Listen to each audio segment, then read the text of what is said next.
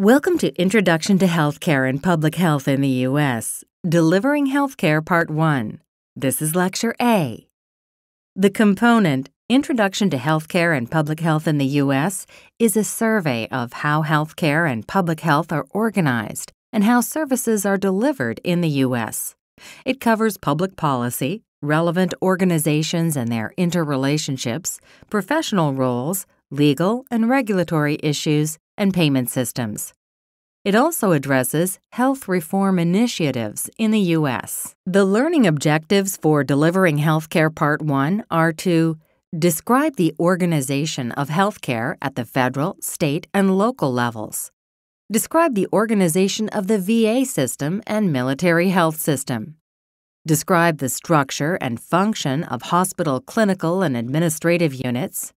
And describe different types of long-term care facilities with an emphasis on their function. This first lecture describes the organization of healthcare at the federal, state, and local levels, including the U.S. Department of Health and Human Services, or HHS, state governments, and local healthcare organizations. The HHS is the federal agency that oversees healthcare for all Americans. It focuses on helping citizens who are needy or underserved. Services are generally provided at the state, local, and Native American tribal levels. The HHS is run by the Office of the Secretary and includes 11 operating divisions. As illustrated in this flowchart, the structure of the HHS is complex. At the top, outlined in purple, is the Office of the Secretary, which oversees all operations. This lecture focuses on the inner boxes, outlined in blue, which represent the 11 HHS operating divisions. 3 of these divisions are considered human services agencies: the Administration for Children and Families, the Administration on Aging, and the Centers for Medicare and Medicaid Services. The other 8 divisions are part of the U.S. Public Health Service. The Office of the Inspector General will also be discussed. Overall, the HHS runs more than 300 healthcare programs. The Administration for Children and Families, or ACF, operates federal programs that encourage economic independence, social well-being, and quality of life. Although this agency targets children and families, it also addresses individuals and entire communities. Vulnerable populations are a special focus, such as people with disabilities, foreign-born individuals, Native Americans, and victims of human trafficking. One current initiative, Let's Move Child Care, is an effort to promote child health by encouraging physical activity and healthier nutrition practices in early care and education settings. Another initiative seeks to build the supply and stability of high-quality family-child care providers. Head Start, a program of the ACF, promotes school readiness among young children by working to improve health, nutrition, educational attainment, and social development. The Early Head Start program targets pregnant women, as well as infants and toddlers. Next is the Administration on Aging, or AOA. According to government census projections, people aged 65 and older will represent 21.7% of the population by the year 2040. Individuals who are currently age 65 can expect to live on average about another 18 years. Many older people live alone and have a low income, creating an increased need for national programs that target this group. The AOA provides funding for non-medical, home-based, and community-based services for the elderly, with the goal of prolonging the health and independence of senior citizens. Examples of these services are home delivery of meals, nutrition information, transportation services, adult daycare, and legal assistance. Decision-making about any issue is difficult when people do not have the information they need. In terms of healthcare, a good resource for information is the Agency for Healthcare Research and Quality, or AHRQ. ARC's mission is to produce evidence to make healthcare safer, higher quality, more accessible, equitable, and affordable, and to work within the U.S. Department of Health and Human Services and with other partners to make sure that the evidence is understood and used. The efforts of ARC target all stakeholders in the healthcare system, including patients, individual healthcare providers, hospitals, insurers, policymakers at all government levels, and medical schools. ARC helps organizations adopt new information technology, such as computerized medical records. It researches the effectiveness of treatments, including drugs, devices, diagnostic tests, and surgery, so patients and physicians can make informed decisions. The agency's other research interests are quality improvement and patient safety, illness prevention and care management, and issues of healthcare value, such as the affordability of healthcare. The Agency for Toxic Substances and Disease Registry, or ATSDR, works to prevent illness and disease due to toxic or hazardous substances. Among the most common toxic substances are arsenic, asbestos, lead, and mercury. Toxic substances may be found in the environment in specific areas such as waste sites or due to sudden disasters. People may be at risk from merely breathing or from contact with water, food, soil, or through an open sore, like a cut. The ATSDR identifies potential exposures, quantifies the risk, and makes recommendations for protecting communities. It ensures emergency preparedness for natural or man-made disasters, and it educates healthcare providers on topics such as toxicology, environmental medicine, and acute chemical exposures. It also addresses public health advisories about hazardous materials or physical hazards such as unsafe buildings or abandoned mine shafts. To give an example, the ATSDR partnered with other government agencies after the terrorist attacks in New York City on September 11, 2001. It provided information about toxin levels and answered questions from residents, first responders, and the media. The Centers for Disease Control and Prevention, or CDC, is responsible for public health. The CDC's mission is to protect America from health, safety, and security threats, both foreign and in the U.S. Major activities include health promotion, disease prevention, reduction of injury and disability, and public preparedness for emerging health threats. The CDC accomplishes these goals through numerous centers, institutes, and offices. Just a few examples are the Center for Global Health, the National Institute for Occupational Safety and Health, the Office of Infectious Disease, and the National Center on Birth Defects and Developmental Disabilities. The CDC works with its partners, both national and international, to monitor current health and to investigate emerging threats to health, for example, swine flu. It also enacts prevention strategies and public health policies and advocates for healthy behaviors. The CDC monitors new threats to the U.S. public, such as infectious diseases that originate in other countries, like the Zika virus. Finally, the CDC offers a wealth of publications on healthcare topics, some written for healthcare providers and some written for the public. The Centers for Medicare and Medicaid Services, or CMS, provides healthcare insurance for 1 in every 4 Americans. In fact, Medicare is the largest health insurer in the U.S., processing more than 1 billion claims every year. Medicare is for people aged 65 and older, along with younger people who have certain disabilities. Medicare insurance is divided into 4 parts.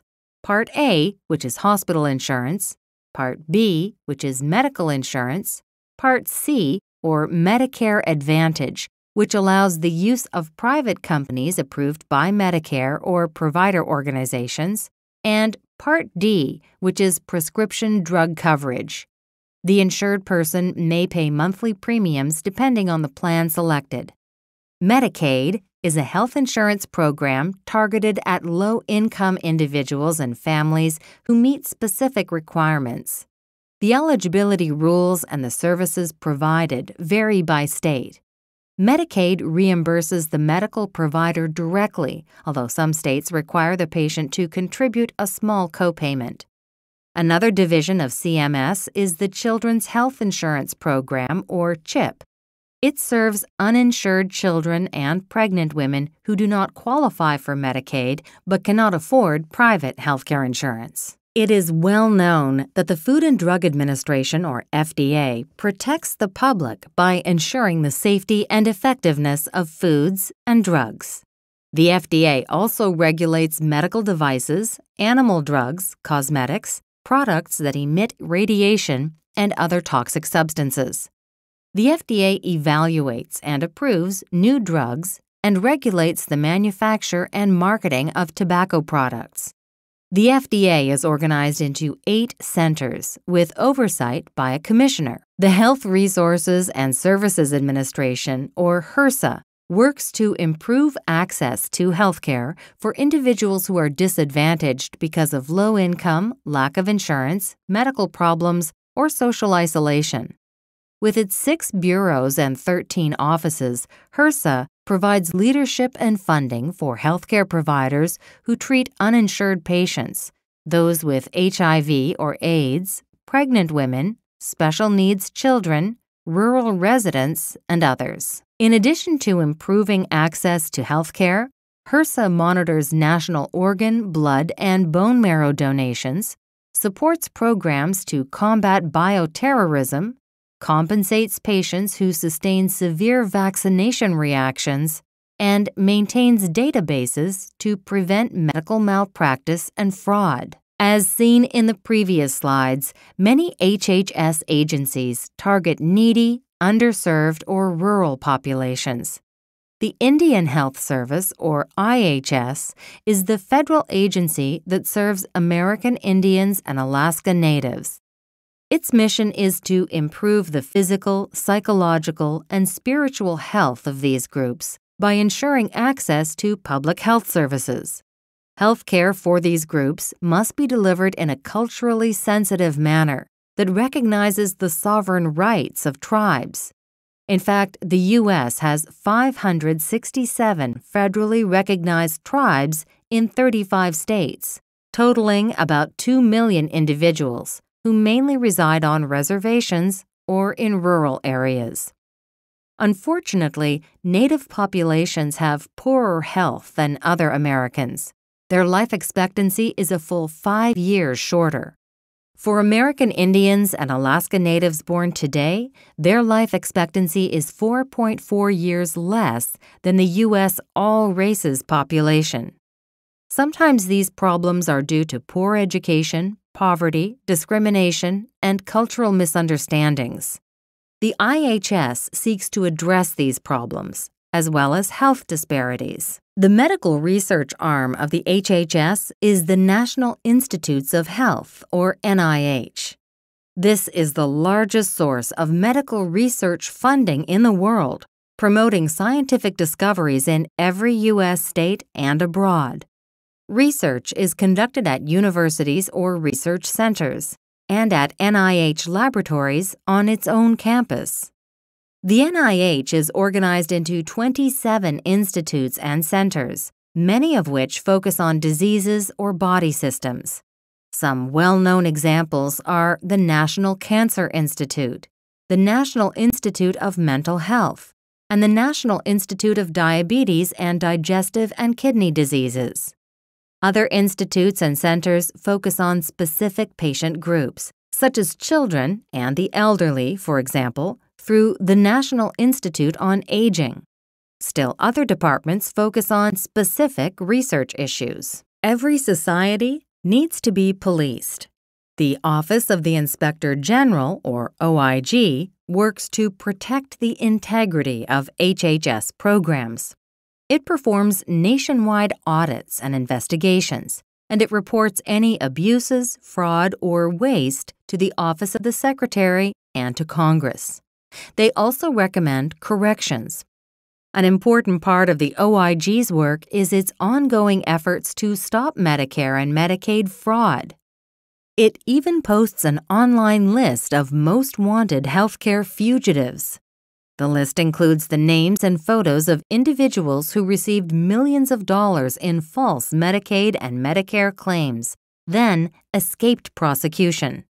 Both healthcare providers and the public are encouraged to help the OIG identify fraud and abuse. The Substance Abuse and Mental Health Services Administration, or SAMHSA, works to improve the health of people with mental illness and those who abuse alcohol, tobacco, or illegal drugs.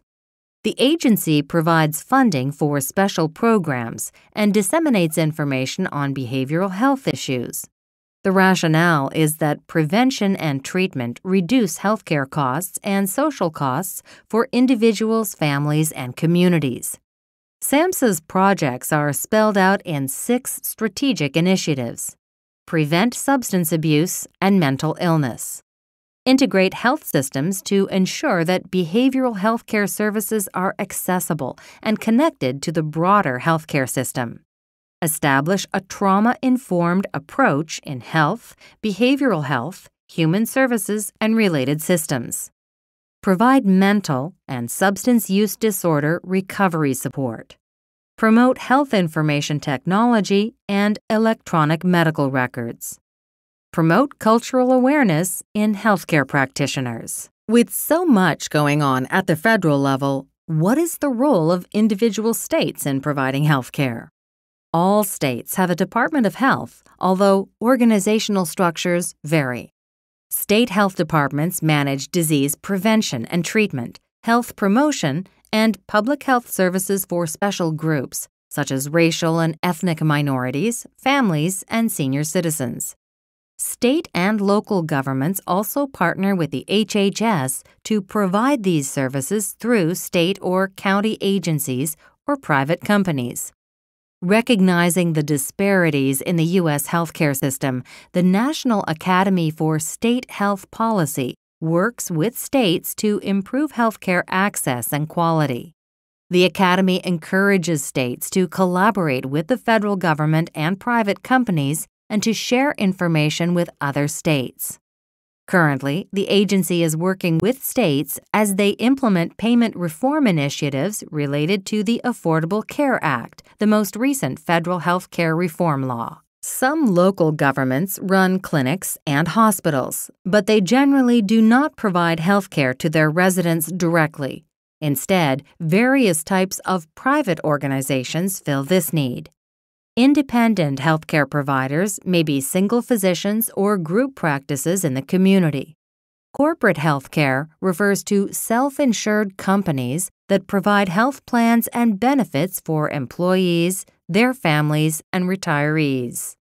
Community health centers operate in every U.S. state. They provide primary healthcare services to low-income residents and are supported by public financing. At all local levels, healthcare agencies can operate on either a for-profit or nonprofit basis. All community health centers are nonprofit organizations, but so are about 60% of community hospitals, 30% of nursing homes, and 17% of home healthcare agencies. Given the complexity of the U.S. healthcare system, it is not surprising that many types of hospitals exist. Hospitals may be for-profit or nonprofit, and they may or may not be supported by the government. They may provide general or specialty health care. They may be affiliated with large teaching and research institutions at universities, or they may be based in the community. For-profit hospitals may be single centers, or they may be chains with locations in many states run by corporations. Critical access hospitals are rural acute care hospitals that are certified to receive reimbursement from Medicare. This concludes Lecture A of Delivering Healthcare Part 1. In summary, this lecture described the organization of healthcare at the federal, state, and local levels. The HHS provides oversight through its 11 operating divisions. States run their own departments of health, and healthcare is accessed locally through private practices, clinics, and hospitals. The overall goal is to ensure the health of all Americans.